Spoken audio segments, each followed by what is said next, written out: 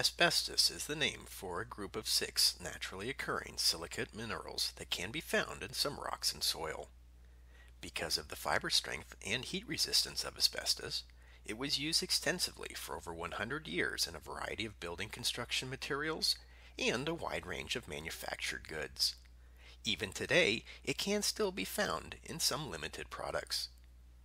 In the United States, the term asbestos-containing material means any material which contains more than 1% asbestos by weight.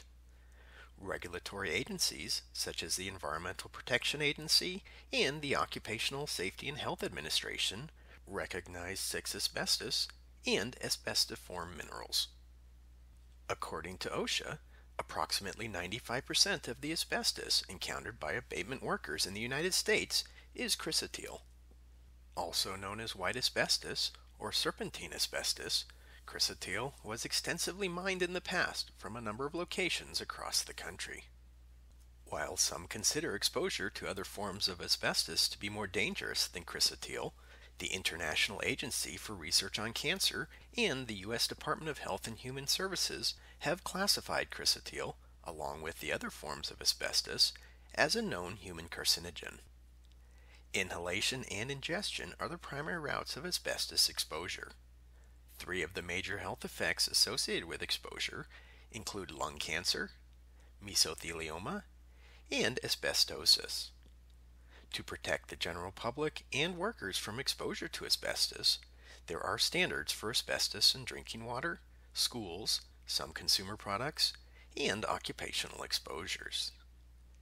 These are just a few things to know about chrysotile, asbestos, and potential exposure concerns.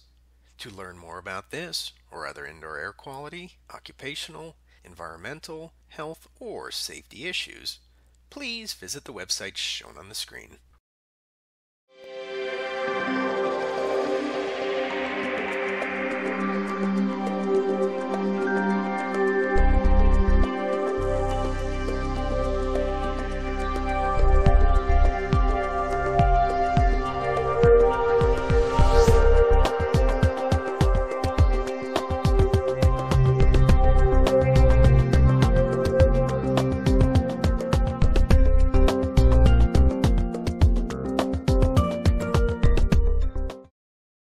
IAQ TV, the place to be.